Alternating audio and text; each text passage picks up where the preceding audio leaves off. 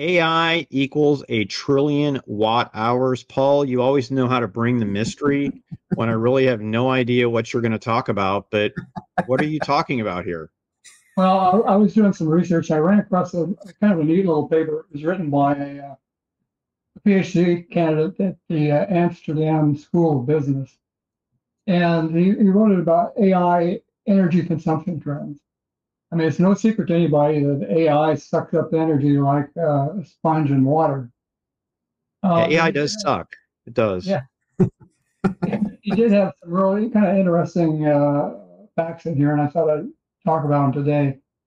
Um, he said that the estimates for power needed for an AI query runs about from 3 to about 9 watt hours, compared to zero point 0.3 watt hour search for a just a regular standard search. So that's, to me, that seems like a lot of money to spend for a provided search query. I don't know about you guys, but it does do a lot better job. I mean, if you don't get things that are hallucinating, you get more of a comprehensive report. But I've kind of gone back to regular Google searches and information like that because it seems just a little bit more simpler, and I believe it's a little bit more trustworthy too. Yeah. Points out that the AI chip demand is surging, but the supply chain issues is going to kind of constrain the growth in that area, and I think that's kind of just obvious. So, um, he had a statistic in here that he said if Google goes to full AI adoption on everything, it would increase its electricity use by about 30 trillion watt hours a year, which seems really expensive to me. I don't think they're going to go full AI on everything, but that's a significant figure, and I mean, we're already an issue. We're kind of worried about how we're going to supply power for all the AI that we're going to be using. So it's a good fact to keep in mind.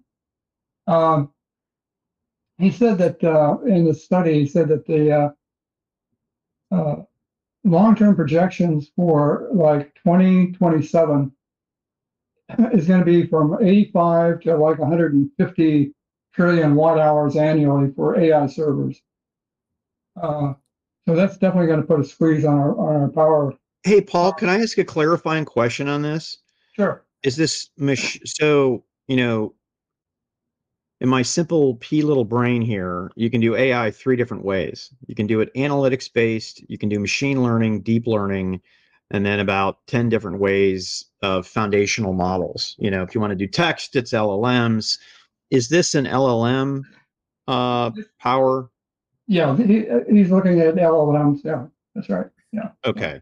I think that's where most of the power consumption is going to be. I mean, it takes a little bit for machine learning, but the LLMs and rule of thumb, what I've seen and when I've talked to CSPs and people doing applications is, again, it all depends, but there's a 10x training increase and shockingly a 10x inference increase as well.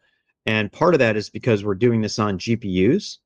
Yeah. And although GPUs would be better at it in big batches than CPUs, and you do have some, ASICs that are sitting on a GPU like the Tensor cores or ASICs, we still have all of these ASICs that can do this at about 10% of the wattage. It's just harder to program.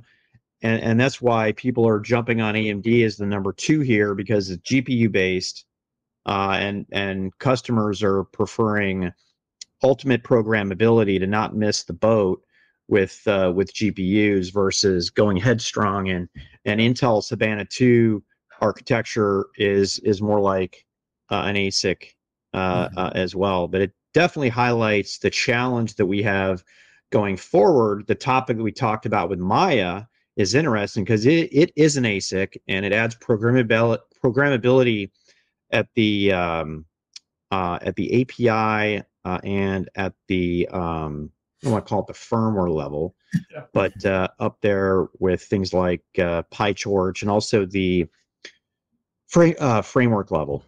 Mm-hmm. It's interesting, that you guys talk about this. If there are statistics out there from the International Energy Association. So data centers today consume, I think it's 1.3% of the world's power, right? That's the equivalent of the country continent of Australia. And they're saying by 2030 it's going to be 3%, but they haven't yet accounted for the AI wave. It's crazy how much more power AI is going to add to that equation. And it's not just how do you supply the power. I'm a big believer, not sustainability, but kind of cooling methodologies. It screams to you got to figure out a different way to power and cool these platforms that are doing your training and inferencing for you.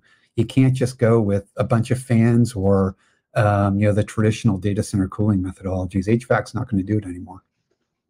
But Yeah. By the way, I said framework, I meant compiler, right? And that's how Intel is doing it with Habana 2.